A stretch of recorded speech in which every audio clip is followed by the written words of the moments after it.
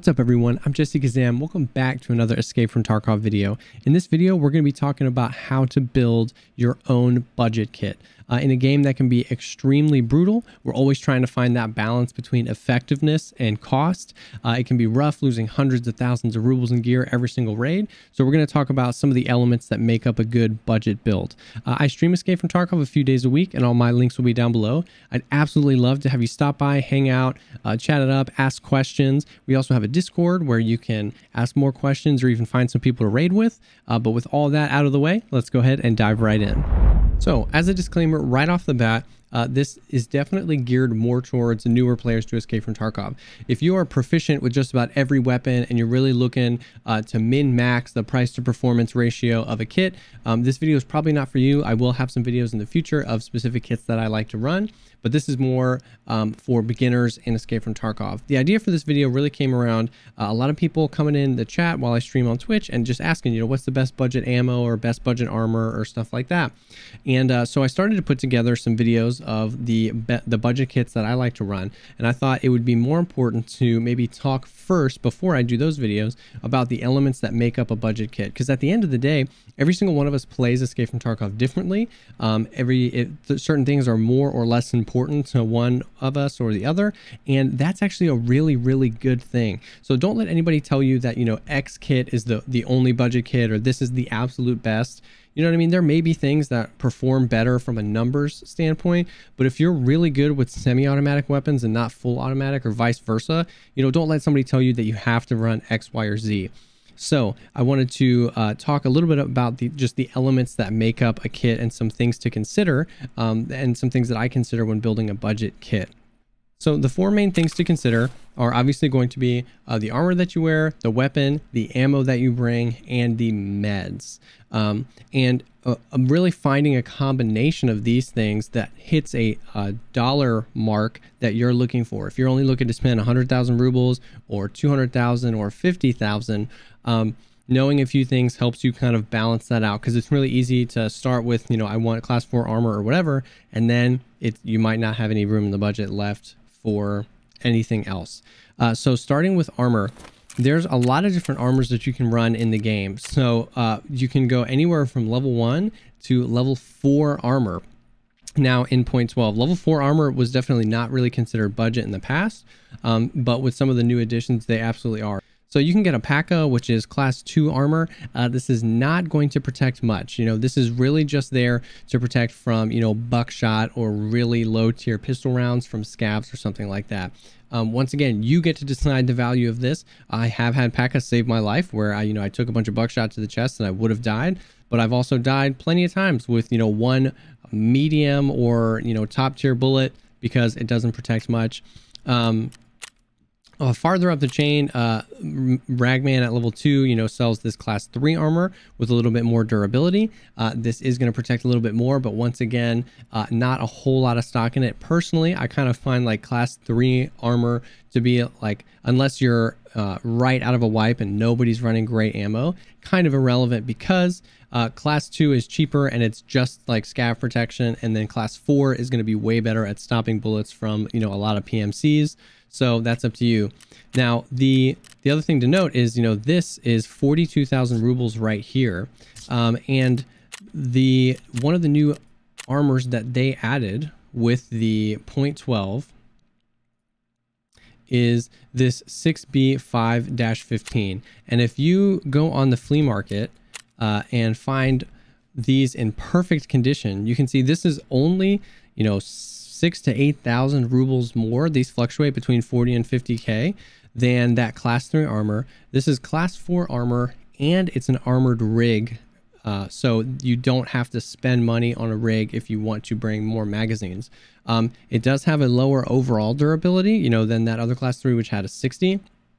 But I find this, if you want to run more than like a P.A.K.A. or a class 2 armor or no armor at all, I found this to be an incredible armor, because class 4 can definitely stop some bullets. You know, obviously we're not talking about top tier stuff, but even just 1 or 2 bullets a lot of times gives you the time you need to figure something out. So I would say check the flea market, noodle around in, you know, Ragman level 1 and 2. But the 6B515 is a great kind of top tier for budget. The next thing that you're going to consider is what weapon you want to bring. There's a lot of different weapons, and this once again comes down to what you like to do. You know, if you want to go sniping, you know, there's the Mosin is phenomenal. You can get the Mosins for 24,000 rubles, a Mosin infantry. Just grab a few rounds and go to town. If you're looking for something that's semi-automatic, the Vepr Hunter chambers a big round. It's got the 7.62 by 51 round. They hit really hard. You can get these for pretty cheap, and it's semi-automatic. I also really like the ADAR for semi-automatic as well, because you can use the 5.56 caliber. You can, you know, 23,000 rubles is really cheap. You don't need huge mags. You don't need a ton of attachments. Semi-automatic guns, you know, you don't need to, like, you know, kit out for recoil, because you can kind of place your shots where you want them. You can throw an optic on and basically be good to go.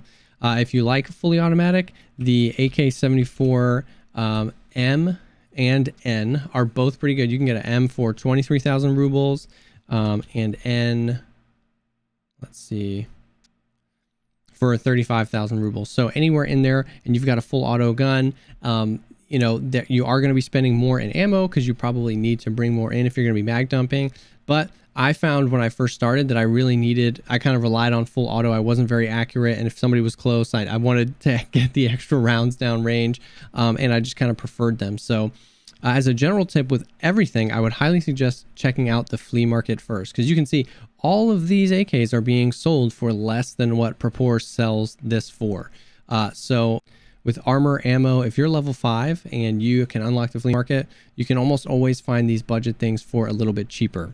Another thing to consider when you're piecing together what weapons you want is, do you need an optic? Are you okay running iron sights on that specific weapon, or do you need an optic or suppression? If you are a solo player, suppressing your gun can be really helpful in giving you an advantage of your enemy not knowing where you're from, or other players not knowing where a firefight was happening.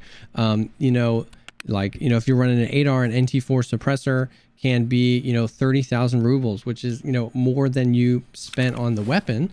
And then same thing with optics. You know, a PK06 from Jaeger sells for about, you know, 16,000 rubles. So those are all things to consider. You know, if you're really proficient with a certain type of gun, but you know you need those attachments, you know, I'm not good with the iron sights, I need something, and I want it to be suppressed, that's going to inform, you know, maybe the ammo or the rig or the other things that you're purchasing.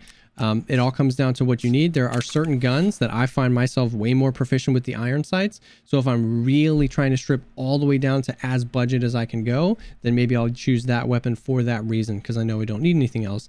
If I have a bunch of optics laying around because you know, last night or the night before, I did really, really well and I stripped a bunch of things that I know I'll use later, then you can kind of factor that in, because you know you already have that, so you can spend more money elsewhere. It's all just coming down to how you play, what you have in your stash, and what you're willing to spend on that specific weapon. So with the weapons, it really comes down to what your play style is. I mean, with everything is, but with the weapons, you know, what do you like to shoot? What do you feel proficient at, or what are you trying to get more proficient at? There's budget weapons in a ton of different calibers, like we've already gone over, and a ton of different types of gameplay: sniping, semi-auto, full auto, and you can pick something that fits you and then kind of build your kit around that if you want.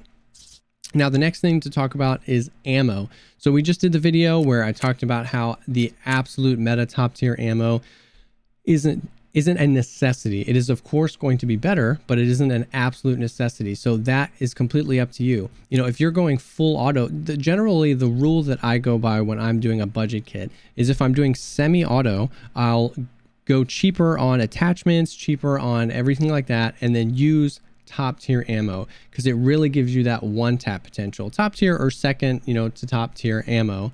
And then if I'm going full auto, I might drop it down a little bit. So, you know, if I wanted to do an ADAR with, you know, 995, I'm spending, you know, 14 USD a round. I might bring a few 2 or 3 mags with 20 rounders in an ADAR and spend a few hundred USD on really nice ammo and try and get those one taps. But if I'm doing a budget AK that I put a few attachments on, you know, I might go with BT, because BT is 425 rubles a round. So you can basically get 3 or 4 rounds of BT per 995 round. And you can check the flea market for these as well. You know, BT, a lot of times people find in raid and they sell it, so they can be less than what Propor sells them for.